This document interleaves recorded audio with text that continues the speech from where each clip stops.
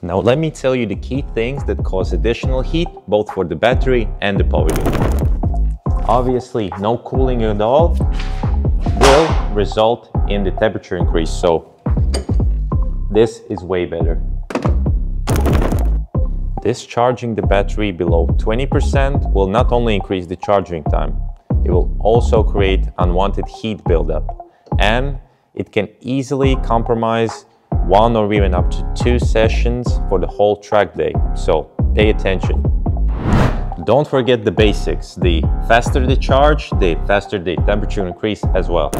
As you probably saw in our last video, the choice of gear ratios is also highly important, and incorrect gear ratio will result in a heat buildup both in the battery, power unit and the motor.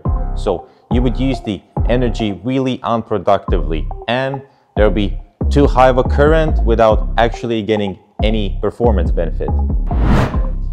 One more thing, even though it's important to keep your battery cool, do not use any extreme cooling methods, because that will have permanent damage on the internal components of the battery and the power unit.